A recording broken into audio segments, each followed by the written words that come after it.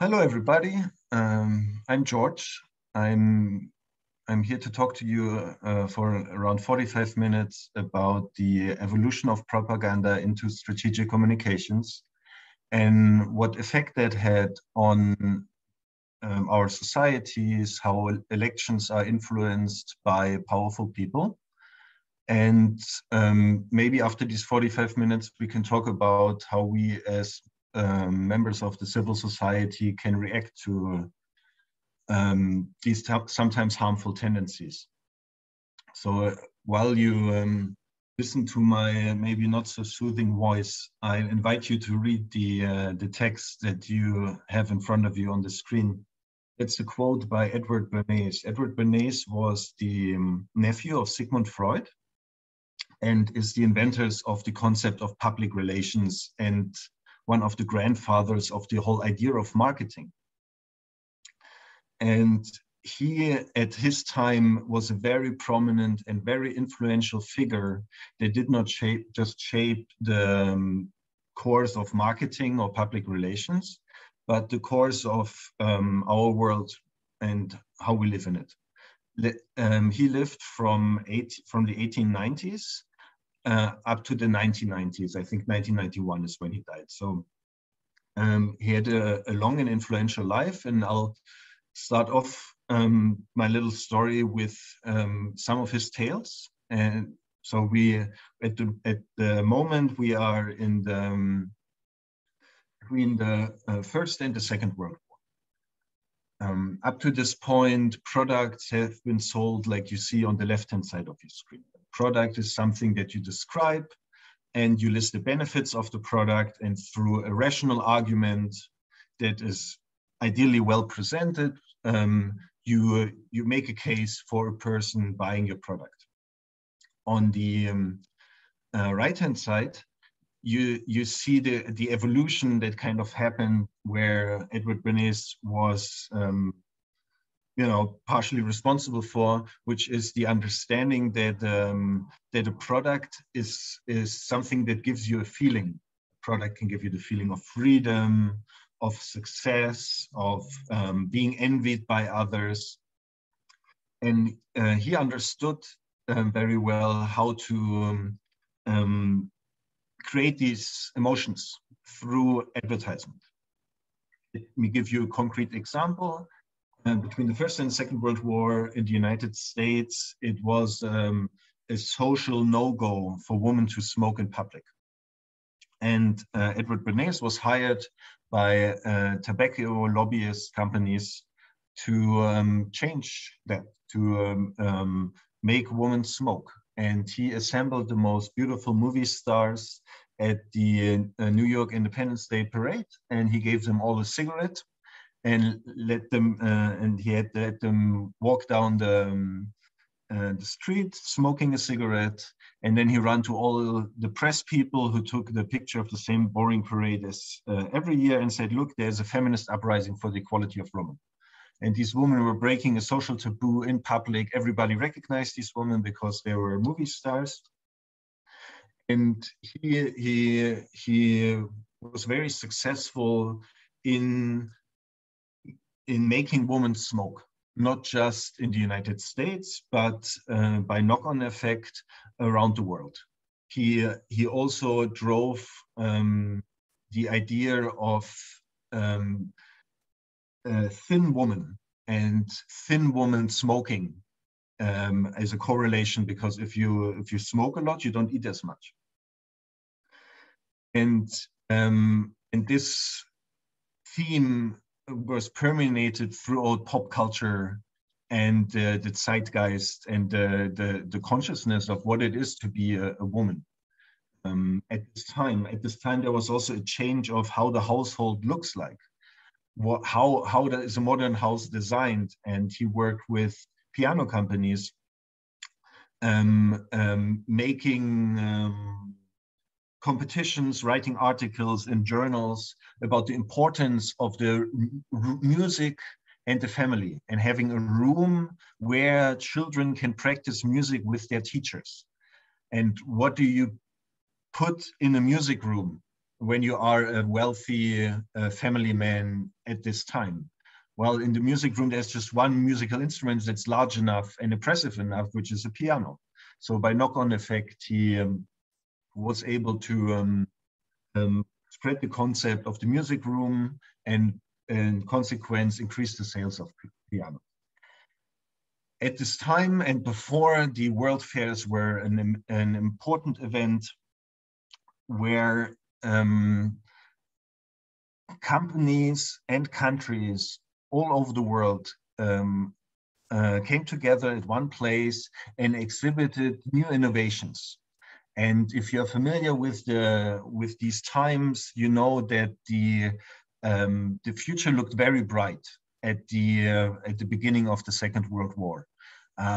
Nuclear cars and were not yet on the horizon, something that people thought about, but it was clear that within 20 to 30 years, people would be able to have like personal aircrafts, and like the future was within grasp. And Edward Bernays was one of the curators of this World Fair. And when these World Fairs were always there for a year, so everybody could see them, soldiers, nurses, school children, everybody was driven to the fair.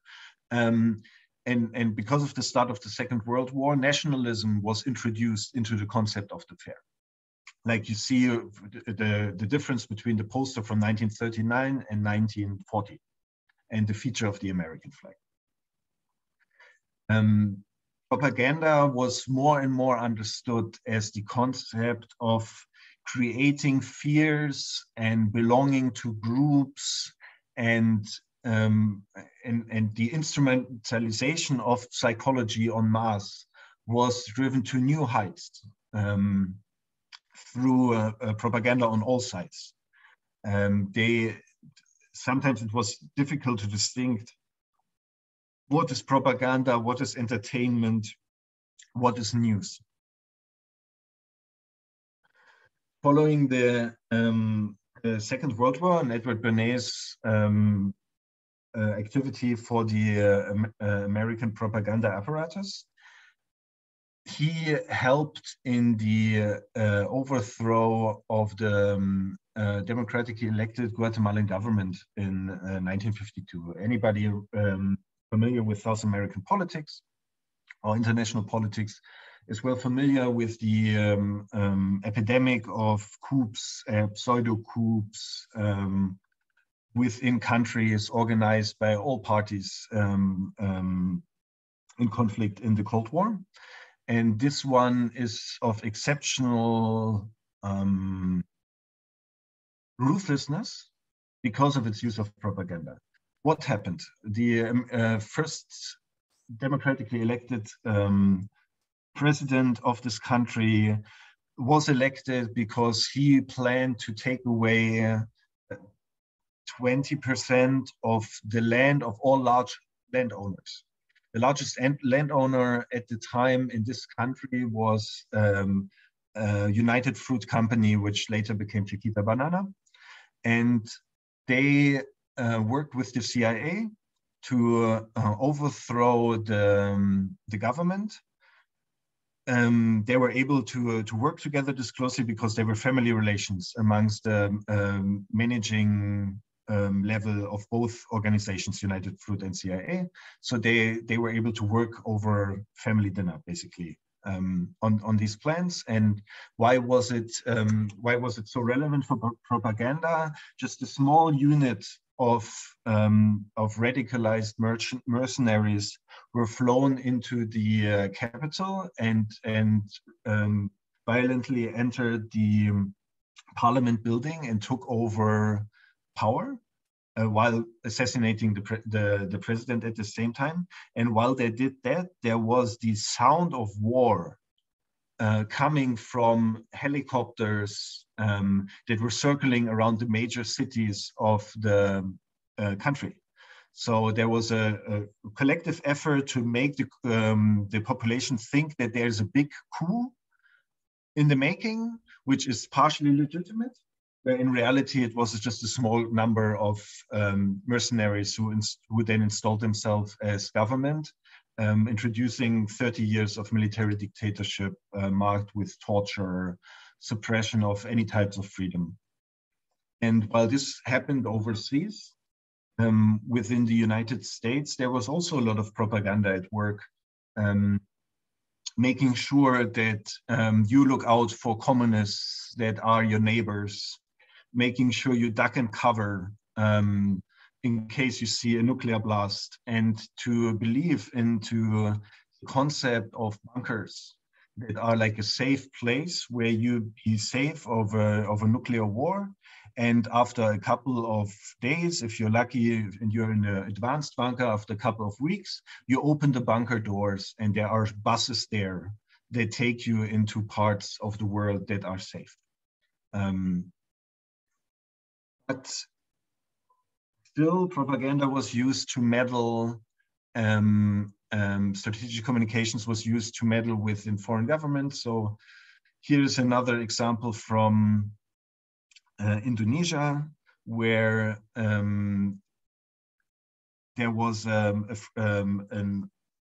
group of guerrilla that called themselves freedom fighters, who were undermined by exploiting a local tale of a, they believe, the people there believe in something like a vampire creature. They'd bite into the neck of people and let them bleed out so they can drink the blood. So part of the American government, together with the local government in the country, organized an episode of killing of high-level members of this guerrilla faction and displaying them in the fashion like you see before you, together with markings on houses that all indicated a vendetta of this mysterious vampire creature. This, together with other actions, led to the downfall of this guerrilla movement. And as you know from the beginning, I'm trying to get more into the modern day. So I'm skipping a lot of examples. I'm skipping the end of the Cold War and its effect on propaganda. But I wanted to get quickly to the modern day and rise and heighten your attention towards how propaganda affects our day-to-day life. For example, these mechanisms and methods that were refined by Edward Bernays and other people throughout the wars and coups and intelligence activities slowly made their way from the military industrial complex into the industrial complex, where now large companies have access to these methods and use them. For example, in front of you, you have the Gut Milk campaign, one of the most successful industry campaigns in the world. A similar campaign is, I think, started in each country. Some of them are maybe still running in your country. But the essence of it is people realize that you don't need to drink cow milk as an adult.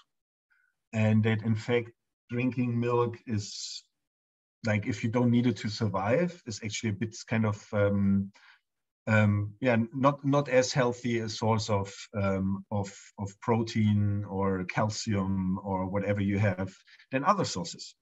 So the milk industry, which is at the same time also the meat industry, came together and they came up with the Gut Milk campaign, where movie stars, people with respect, people of power, were displayed with this milk mustache.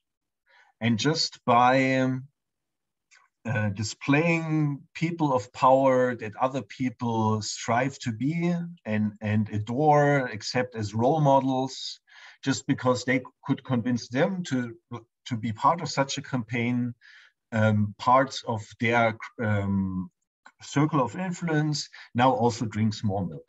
And this is one of the prime examples of how industry creates needs. Another example is margarine, which was basically an invention because there was not enough butter to go around.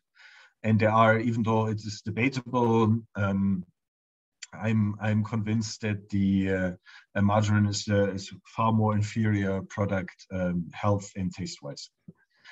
Let me move on further into the modern age. You might be familiar with nudging. Nudging is the process of forming an opinion or bringing you to a decision without you being really aware of this process.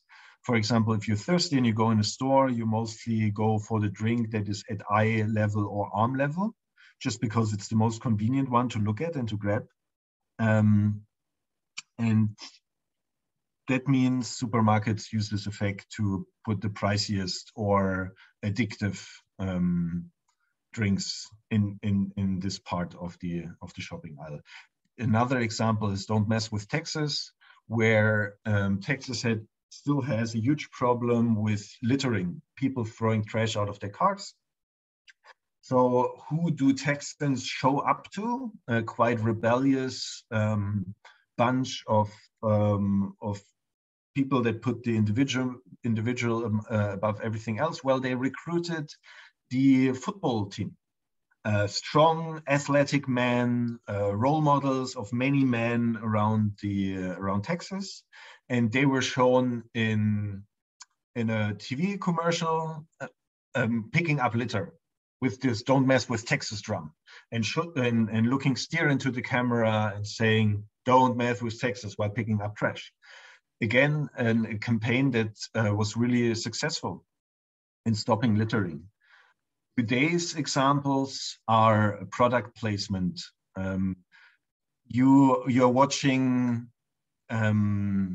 commercials without being aware of it.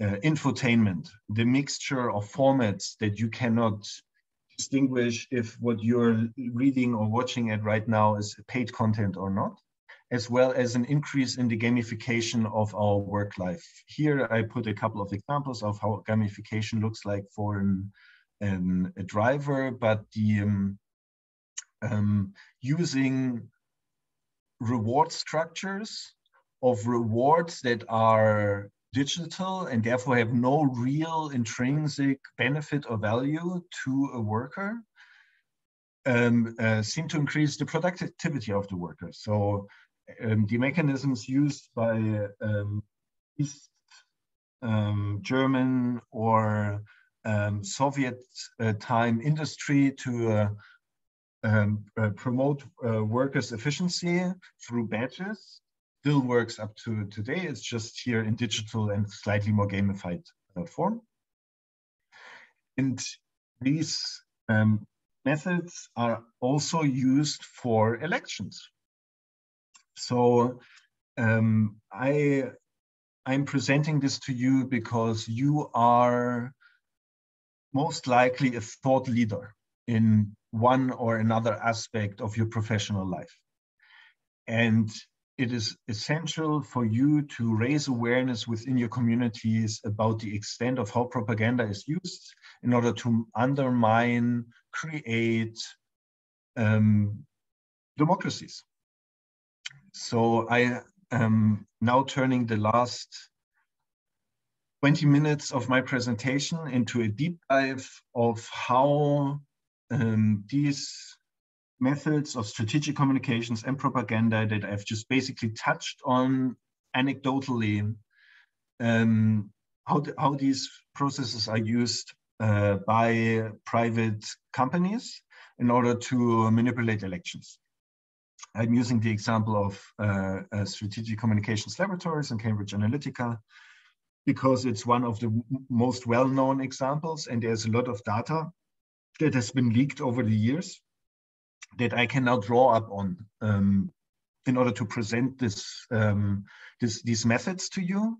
But please be aware that there are certainly a lot of other companies, either private companies or organizations owned by the government, that use exactly these methods, if not even more advanced methods.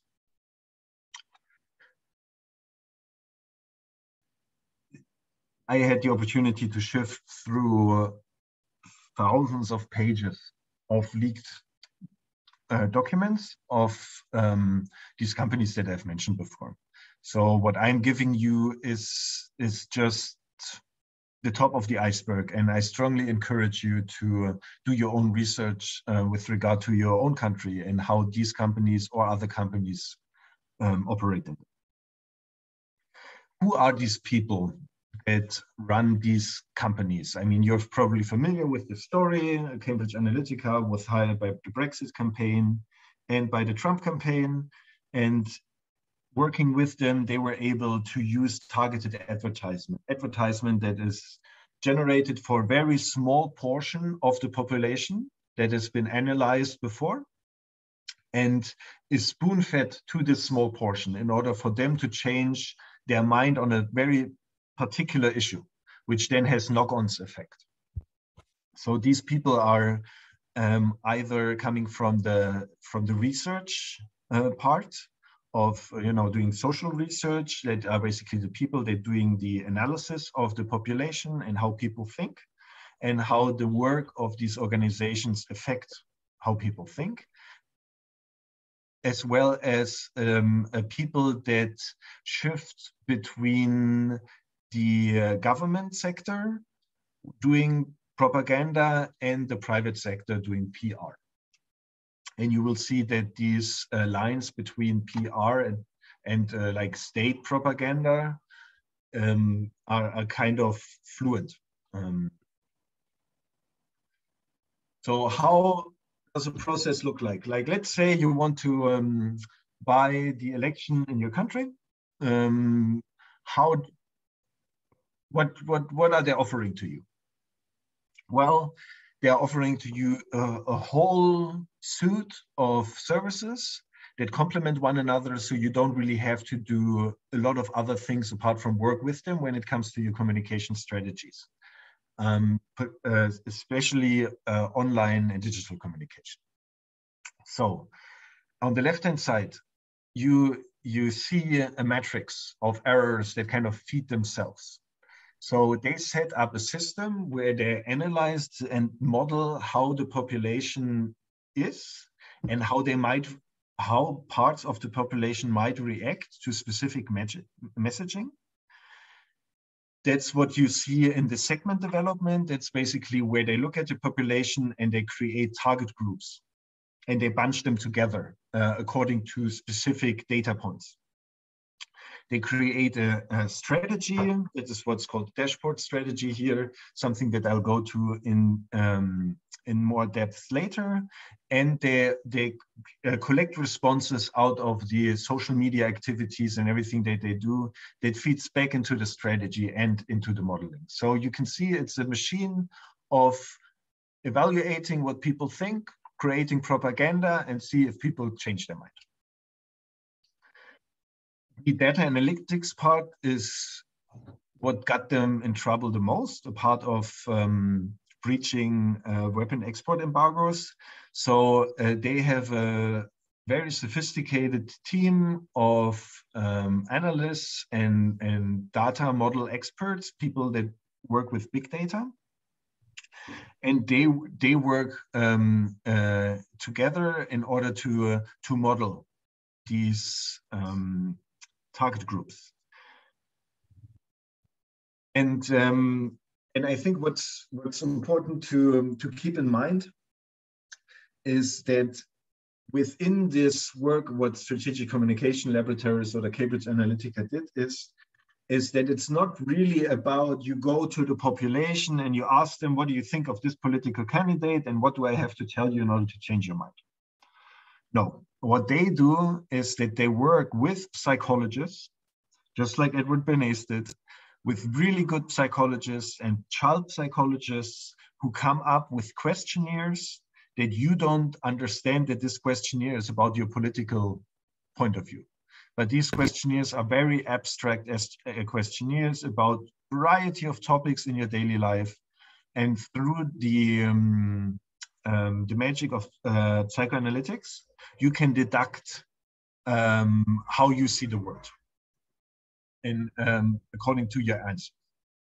So it's not so much about let's make these people do this thing. It is more about, can we take this thing in such a way that people who should get it do get it? So they themselves, this is from a whistleblower from this company. So they themselves understood much more that it's just about changing specific points of your attitude or of your worldview, and your worldview will change over time. And the data they are using is incredibly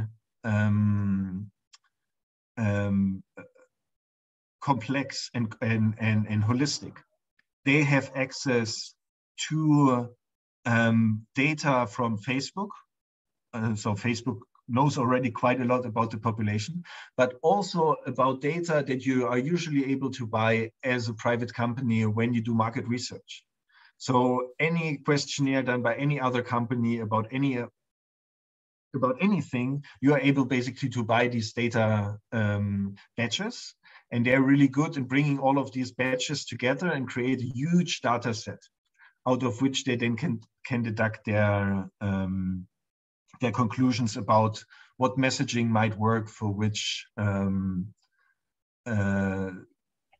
group.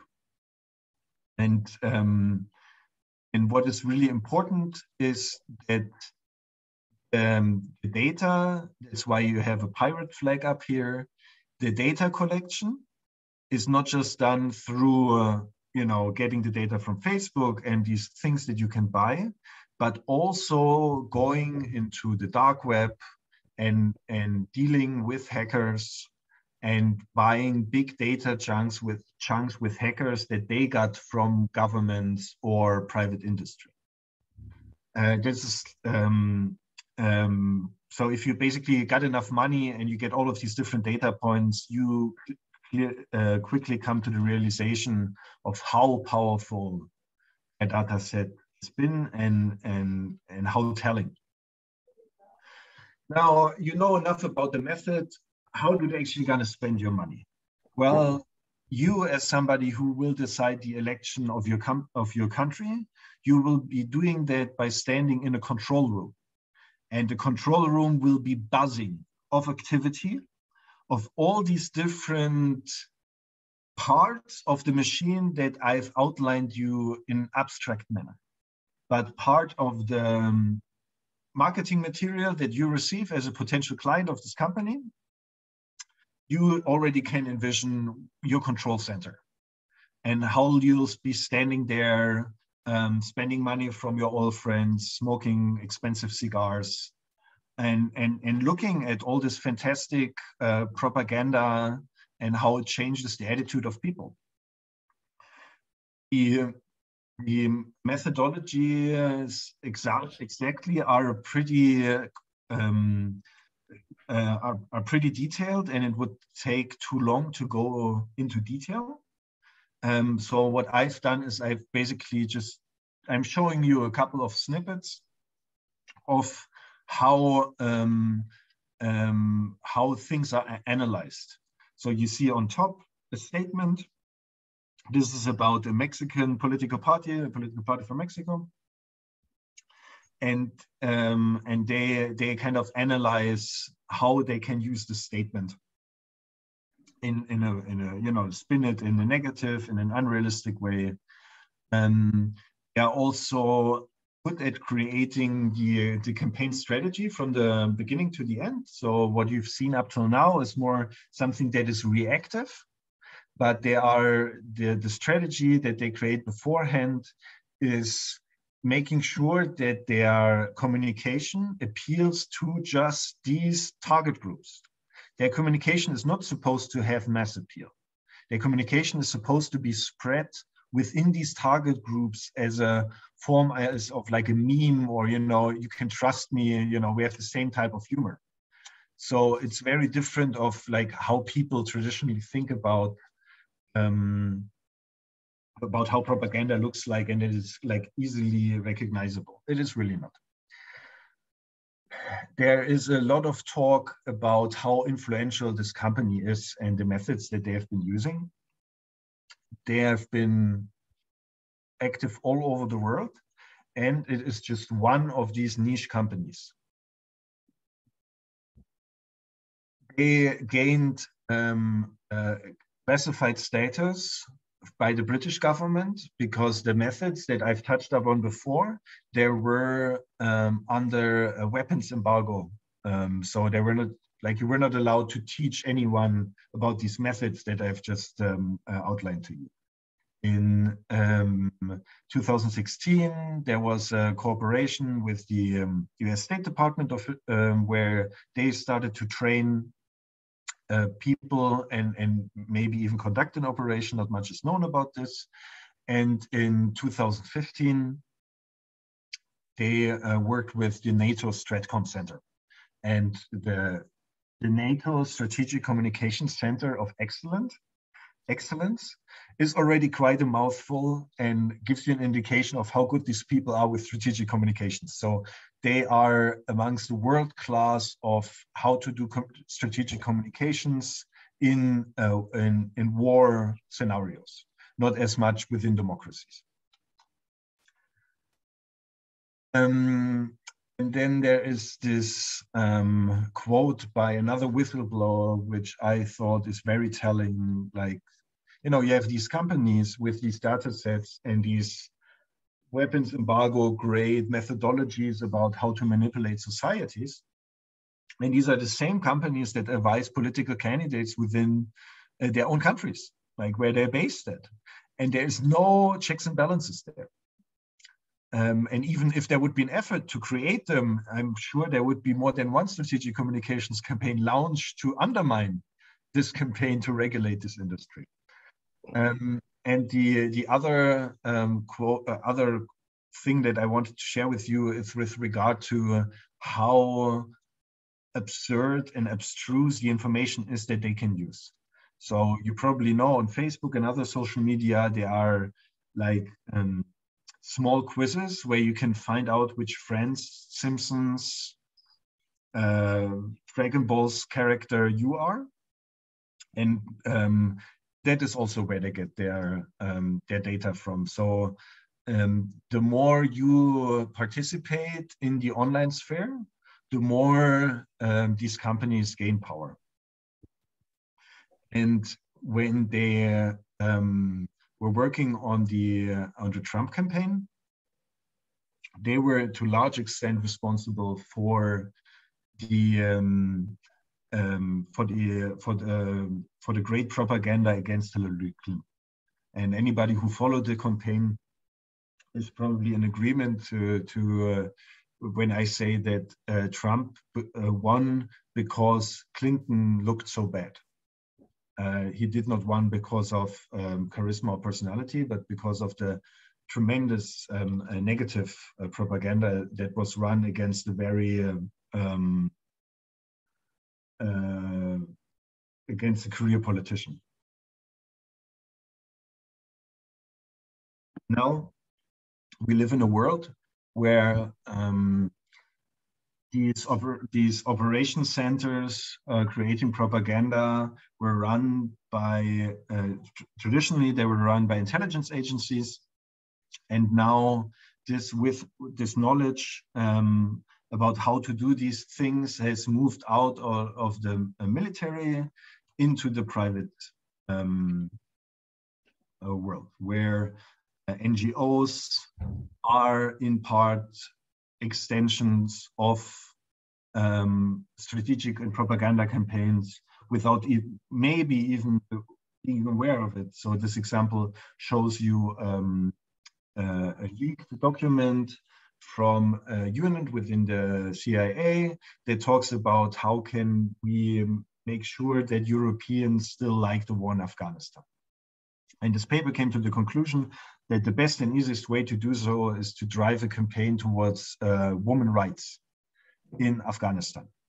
And even though the war might be unjustified, but the situation of women in the country is so horrible that we have to continue the war in order to liberate them. Something that is then picked up by large NGOs, and I'm not sure if that is a coincidence. On the top right-hand side, you see the picture of a humanitarian food ration that is dropped by American forces. and next to it is something called a cluster bomb, or a part of a cluster bomb that is dropped by American airplanes that also drop the humanitarian rations. In the picture in the center and on the bottom left are basically people lying to the world in order to convince the public perception. And the bottom right-hand side is a picture of a mine that looks like a child toy. It, I thought, was a good fitting to end this presentation and open it up to you, everybody, because these pictures speak about the absurdity of the world we live in, and how 2 + 2 = 5. And there is no common ground and no reality that we can agree upon anymore. So thank you so much, everybody, for sticking through my rambling. As you can tell, I'm very, very, very passionate about this topic and about the civil society sector becoming aware of these technologies and using these technologies whenever appropriate for their own ends. Do you have any questions? Or if I can throw a question to you, how does propaganda affect you and your political views, or how do you see in your societies and communities how propaganda plays a role? And has it really reached your grandmother and your little nephew already, or is there still hope? So yeah, thank you very much, everybody. Thank you. I have a question on your presentation. You stated that SCL and Cambridge Analytica, they actually they use very subtle techniques in order to gauge the audience and the techniques to actually use for disinformation, or can I say launch information warfare. Look at the case today we have with Russia and Ukraine. How much have these companies gone to convince a big segment of the global population that Russia is evil, Ukraine is innocent? Yet when we look at things in the ground, although this war is really bad, but in a way, one side has been demonized to the point that even atrocities committed by, say, Ukrainian soldiers are even overlooked. And how far has this campaign been used in the Russian-Ukraine war? I have one more thing on that, just because my question is quite similar with Paul's questions, but with another perspective on its roots. So it's been for 6 years that NATO is trying to campaign against Russian misinformation. And surprisingly, the system was so good to make the Hillary campaign, that looks so bad against the Russian misinformation. So my complementary question to Paul's questions is, what is the Russian propaganda system being used to counter-react Cambridge Analytica Western style of misinformation, or counter misinformation campaign, something like that? Because we clearly see both sides are winning in the misinformation campaign, and maybe it's the only winner up to now in this war is the misinformation.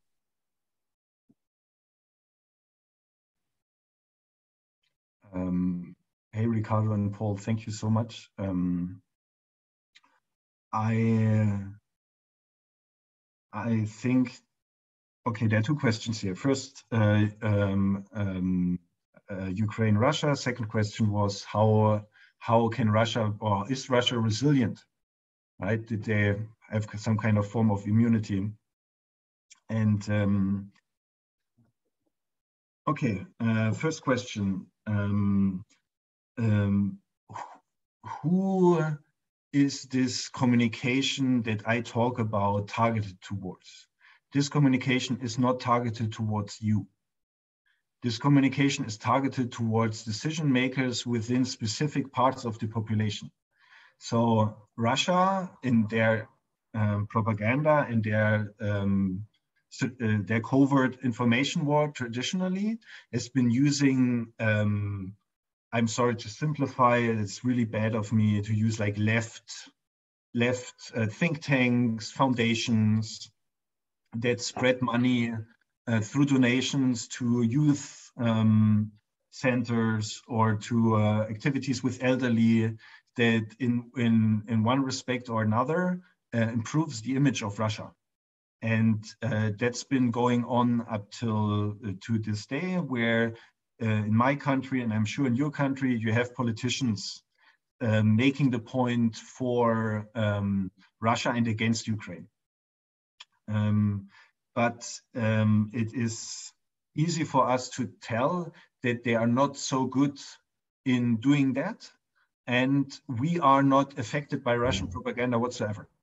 So I think it is fair to assume that for the Russian propaganda czar, it is completely unimportant what we or you or the West or the English-speaking world as far thinks about Russia. And if you follow the activities of or if you see at the change of their diplomacy, that seems to be reflected there. So they are kind of basically say, we'll just work with the people we want to work with. The rest we don't really care that much about. And this can also be used as a propaganda tool, whereas we can't break through the wall of propaganda. However, I want to now, so this is my point of view, but I really got to say that the war propaganda specifically made for people that are not directly involved in the war. So the propaganda you get is not the propaganda Ukrainians get or Russians get, right? So the propaganda is on a very different level, and it's supposed to have a different effect than it's supposed to have on the Russian people or on the Ukrainian people. But there is an effort of the Russian propaganda people through social media to use free press and free journalists and highlight the victim role of Russia within this conflict. And this is somewhat working. When it comes to the resilience of Russia to these methods, it is not that Russia is resilient to the methods, it is more that Russia learned much, much earlier than anybody else about the sophistication of the propaganda. And they did not counter it, they adapted it. So their propaganda, if you look at Fox News, and if you look at the Russian state news, it is very, very, very similar. So the way of like special effects, of like big words that like, be afraid of this and what is coming next, and all of this is crap, is copied one-to-one. And that kind of shows you the resilience of propaganda. You cannot really counter propaganda, you can just do it better. But there is no way of making you resilient for propaganda, because we're all human people that think with our hearts most of the time and with our heads just sometimes. I hope that answered your question somewhat. Yeah? Quite an answer. And what about pro-Ukraine propaganda, like the way certain media, especially if you look at the media in the United States and even in Europe, how they've taken like this very, very, very pro-Ukrainian stand, to the point it has even influenced policy such that countries like Sweden and Finland, which are once completely neutral, are taking steps to join NATO, which is unprecedented. And this could even make things even more tense. So do you think these companies that you mentioned had a role in this in order to convince people through also the mass media and social media to influence even decision to the point that even politicians are even thinking of going to join NATO when traditionally they've maintained neutrality? Absolutely, and these companies are always active on every site that has the money to afford working with these companies. I think that the change of neutrality has a lot of to do with the trauma of the Second World War and the role Russia played with these countries in the Second World War, and how this, it was, if it did not awake past traumas, it was really easy for a propaganda campaign to awaken these past traumas, because it's not even 100 years ago. Like our grandmothers still can tell about atrocities Russians did, you know. That is the one side, and the other side is the quality of propaganda coming out of Ukraine for English-speaking people. I strongly encourage you to go on the Reddit, on the subreddit of Ukraine. This is reddit.com/r/Ukraine. That was formerly the Welcome to Ukraine website run by, I think, some admins in the tourism department of the Ukrainian government. And when the war started, they became one of the international hotspots of where people that wanted to help got information about where to help, and got videos of fighting. So as somebody who watches the news, you never see people or tanks being shot or explode, very rarely. If you go on the internet, you can see all of these things unfiltered, but you don't really look for it. And the Ukrainian subreddit is so great in mixing memes and propaganda and information that it creates a new quality of war propaganda, where I think you might have seen documentaries out of Iraq or Afghanistan, where the troops are embedded, where journalists are embedded with the troops, and they are reporting live from this military outpost in somewhere in Afghanistan, and they're in the middle of the action, even though they're like, you know, it's totally fabricated propaganda. And there, in this instance, the propaganda is made by the soldiers. So you have soldiers making propaganda, sometimes even for other soldiers, in order to boost their morale. So the propaganda you find there is so diverse and speaks so many languages that somebody will, you know, will find it attractive just by the sheer diversity of propaganda that you find. I just remind you of the Russian warship "Go Home" stamp that you've probably heard about, that you can buy. I mean, this is straight out of Reddit, and really a really new level of propaganda. But again, it is not the free interchange of information. It's all regulated. It is all curated. And it is not like, you know, like a soldier going on Reddit and uploading his video. That's rarely how this works. It is going through either government-run or private-run companies that then curate this content to feed it better to the target audience.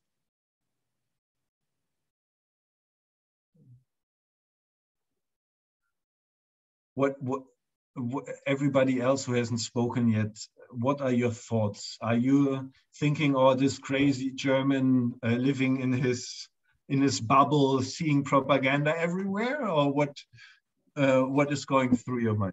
I was thinking, I was really thinking on more the broader sense of, since when did propaganda exist, right? Like it's very you can see the role that social media plays and all these technologies in bringing the masses to act in a certain way based on all this behavioral studies. But I wonder if it always existed in a way, and how did it look like?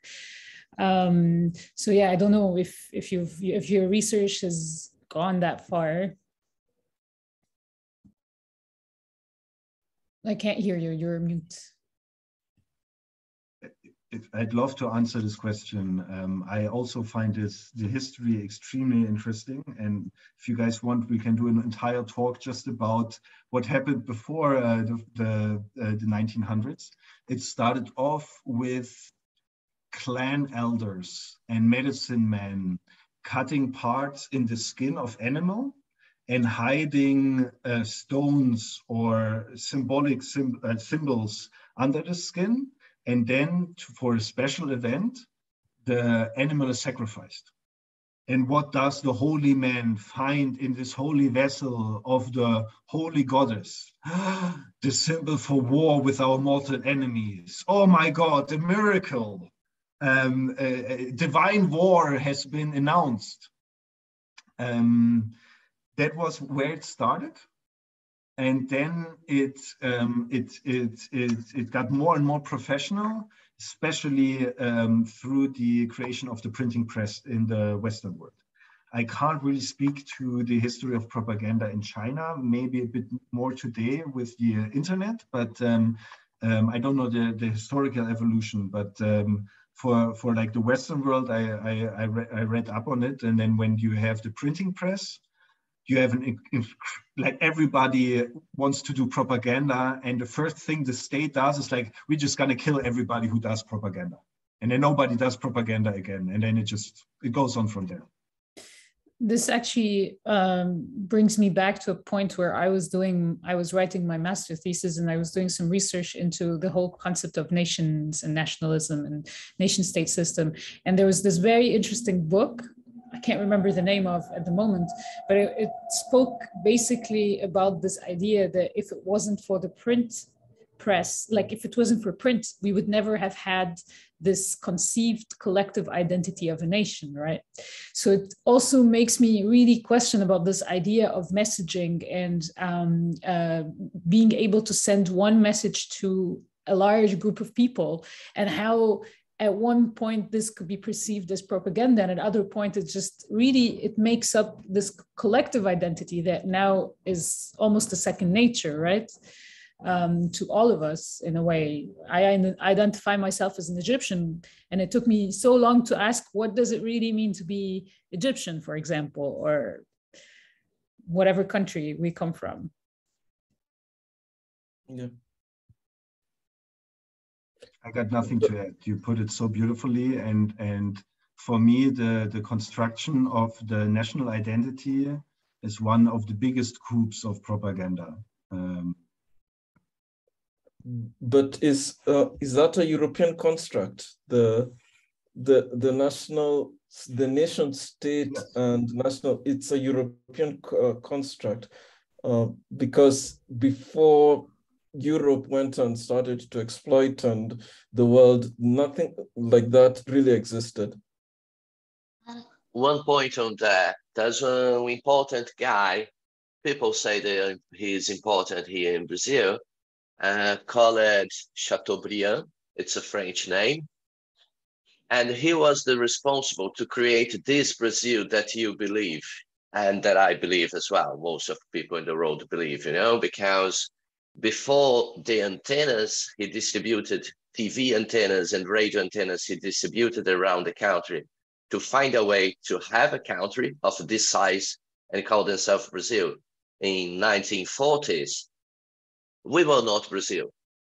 And we were kind of far away of this Brazil that you think like samba, whatever happens in the central area of Rio de Janeiro, that never related to the rest of the country, So,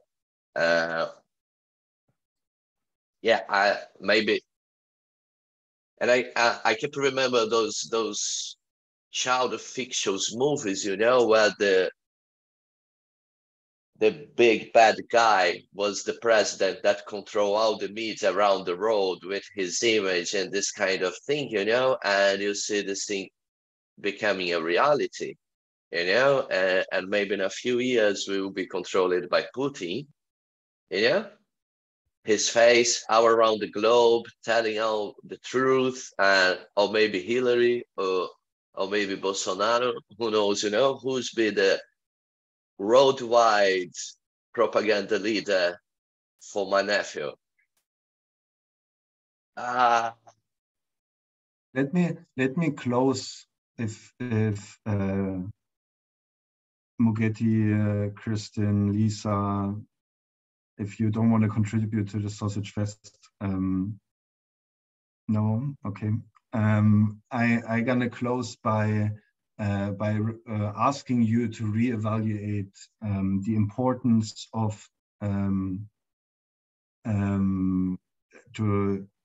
to evaluate the importance of nationalism, and if the concept of nationalism is benefiting the citizen as much as the nation state, or if there are other forms of identity that have come about through the awakening global civil society that are more appropriate for us as human beings to work together and to help one another, except from like nationalism, paying taxes, voting once every 4 years, and you know, dying for your country. Maybe these are fitting last words for this presentation.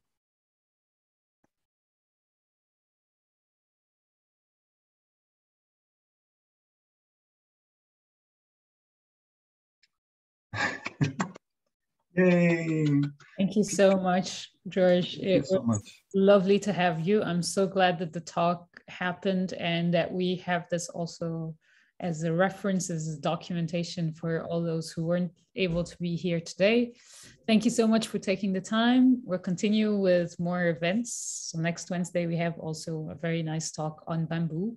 In case it's very interesting to go from propaganda to bamboo, but this is gig, really. This is what I love about gig, right? It's somehow connected and related. So yeah, Paul, Mugetti, Vizawar, Kristen, Lisa, and of course, amazing Ricardo. Thank you so much for being here today with us. Have a lovely rest of the day. Bye-bye.